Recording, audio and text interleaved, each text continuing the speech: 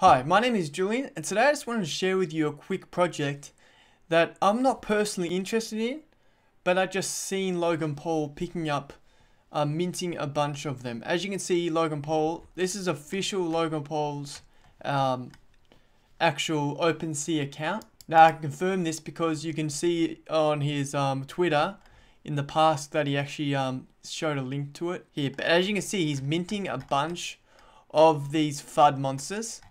He's minted so many of them. I have no idea how many he's actually minted, but he's minted a lot of them. And that's officially his profile, 100% Logan Paul's account. And he's bought a bunch of FUD monsters.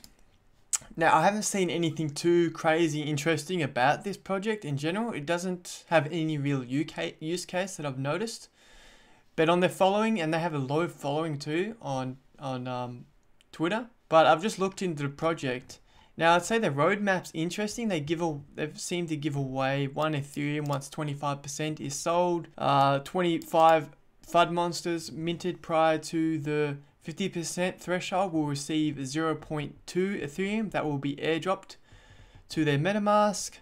75% sold. They will receive each FUD monster holder. So we all receive a monster token, which will receive a randomized rarity with 1 to 2 weeks of the 75% threshold occurring. So once 75% is sold, everyone will receive a FUD monster token, which will be randomized within, so it will give you a FUD monster. Stay tuned. And then 100%, once the 100% sold, you get a chance to win a Tesla 3 model. Everyone that's bought a FUD monster is eligible for a chance to win a brand new Tesla Model 3. So the roadmap is nothing too crazy or anything like that, but I guess it's got some incentives as people that mint them and get. Now I've noticed another person as well that's bought into it. So Logan Paul and a couple others well-known people as well have bought into it, but I can't remember their names. Steve Lockie or something like that. I can't remember his name. I can't pronounce it. But I thought I'd just bring this video to you really quickly. Now you can mint them for 0.03 Ethereum. And there's, like I mentioned, there's 8,888 FUD monsters. I would say that's probably the one unique thing about it. Most of these NFT collectibles mostly have 10,000 minted NFTs, which these guys have a bit less, which is good for the project because there's more scarcity. And Logan Paul could shout out this project at some point. So that's a possibility as well. But yeah, he's minted a bunch of them, which is interesting to see. And their Twitter has even mentioned it as well. You go down in the Twitter, you can see that Logan Paul, do you think you could take a FUD monster in a boxing match? So it's interesting to see what will happen next. See if this project is going to go anywhere. Or if it's just Logan Paul buying up a bunch of random NFTs. Now, if you guys do get into this project, please be aware that this could be risky.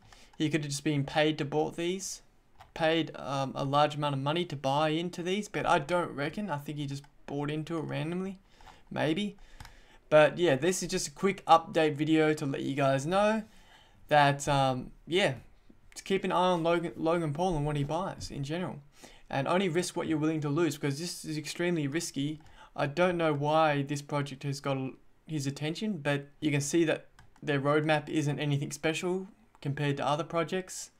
But yeah, I hope you guys enjoyed the video. If you guys do buy into this, let me know in the description below.